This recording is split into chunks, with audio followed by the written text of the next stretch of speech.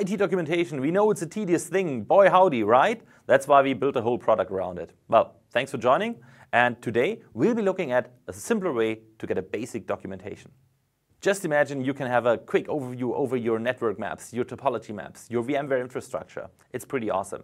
And we're doing this agent-free, recurringly, and automatically. So check it out. There are numerous ways to look at the Docusnap reports and data without actually opening Docusnap. One way is the Docusnap web client that you can host on your own, like locally, and it's HTML5, it's responsive, it's pretty awesome. Another way actually is our index.htm. In Docusnap, we have, for example, this functionality where you get the topology map and you can click on the switch and you see what is connected on which port. The great thing is the whole data is gathered recurringly, agent-free, and automatically, and the data is correct because it's not manually done. So use this and use the reports in a Docusnap knowledge base, in a DocuWiki, in a MediaWiki, in a Confluence, in a SharePoint Online, whatever floats your boat. Let's check it out.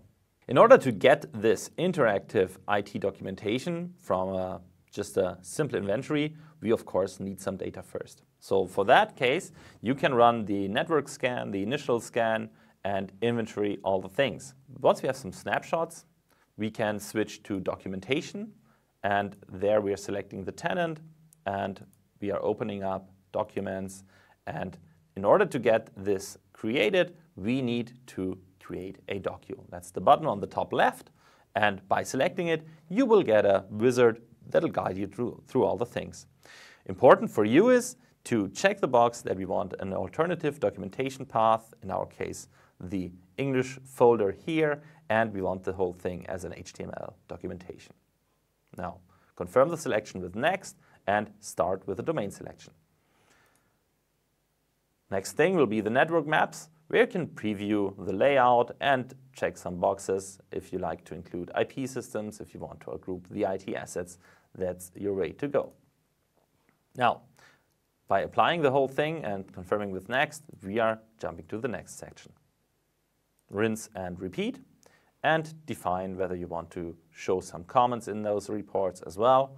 And if you're happy with it, just connect comments to Active Directory and DHCP, Exchange Server, SQL Server, where you can also select if you want to have the ER diagrams and of course have a preview on that as well.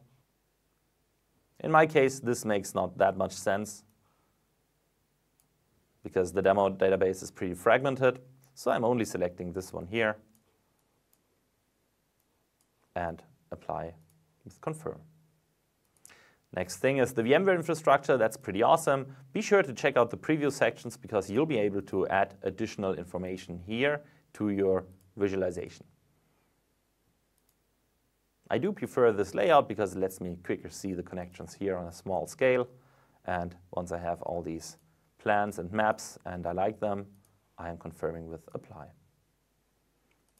I miss Hyper-V data. That's why I unchecked this box. And I also don't have any data in the Xen Center. And once you're through with that, you will get overviews and summaries. And by confirming, we can double check if all that makes sense for us. In our case, let's just be happy and confirm with Next. And step number 15 is the scheduling. This is pretty important because that way you can plan this and plan this in a recurring manner. So you could say, let's create this basic documentation every Friday on 4 p.m.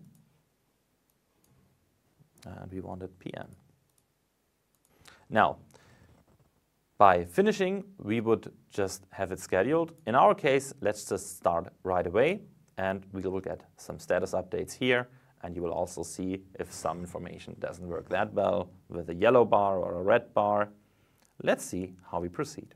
All right, once that thing is over, you get an overview what was successful and what was not that successful. Obviously, I had no data here because it's my demo database. Let's confirm with close. Now, the next step is to create an overview using the generated documents in the documentation path that we used the first time. Again, here I used the English one and confirm to get a summary, and you would get a scheduling, or you can start right away. Obviously, it's important for you to schedule this thing after you had the create of documentation, scheduled because it needs the data. So we're done here. Let's close that thing and look into the folder. This is my folder, and this has just been generated.